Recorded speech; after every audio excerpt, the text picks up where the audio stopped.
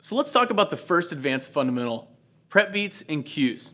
One of the things about prep beats and cues that's so important is that a lot of conductors show the what or the when to conducting, but they don't show the how in terms of what kind of gesture influences what type of sound they're trying to get. A lot of times we see conductors with their head down, conducting a pattern and pointing and screaming at different sections and not influencing the music, but simply staying alive and surviving on the podium. One of the things that we're going to talk about with prep beats and cues are the three main points to being able to execute this fundamental. The first one is eye contact, direct eye contact, as if you're having a conversation with the person that you're about to cue. The second thing is setting the beat point. Setting the beat point, setting the plane on a level that's clearly visible to the player, and then preparing that sound is the third key. So eye contact, setting the beat point, and preparation and the breath are the three important parts of cues. So how can we apply that into sort of an exercise for us to work as conductors? I would encourage you to start with a simple 4 pattern, and again we talked about we never want to have any type of pattern without a specific articulation attached. So let's just think about a slash articulation this time. We're going to go with 4-4, mezzo forte, just so we don't run out of too much space here. So we'll start that pattern. Let's say we want to cue on beat 1 of a bar. So my eyes have to move to the direction and the instrument that we're looking for way ahead of time. Let's say I'm going to give 1 bar and cue on beat 1. Here's one example. 1, 2, 3, 4, 1. What you'll notice is I didn't set my eyes, I didn't set a beat point, I didn't have a breath or a preparation of what I'm doing. So let's try that a different way.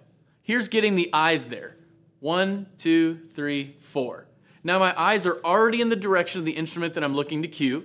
Then I have to somehow get my left hand into play to influence the sound. So at the same time the eyes are moving, the left hand has to come up into the playing field. This is the first time we talked about how to use the left hand.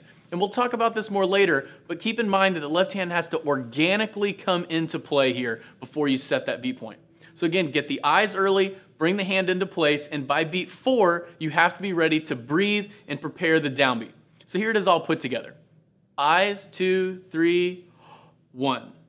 So there we have eye contact moving ahead, the hand moves into play, we have a breath on 4 and a preparation on beat 1. Notice again, it's not this. 1, 2, 3, 4, 1, which is all too late.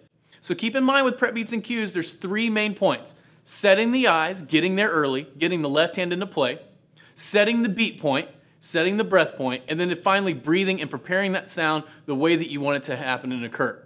The last thing I want to encourage you is how do you get out of that cue and move to something else? So start to line up cues together. So maybe you set up in a place and pick a sort of a voluntary instruments that you think you could make an exercise for yourself. One of the things I can do is set up to where you have all the way across your body cueing 4 separate imaginary instruments just simply to work on how to prep beat and how to cue. Here's an instance of this. So we have 1, 2, 3, breathe, 1, 2, 3, breathe, 1, 2, 3, 1. There were 3 separate cues, eye contact, setting the breath point, and then finally breathing and preparing that sound.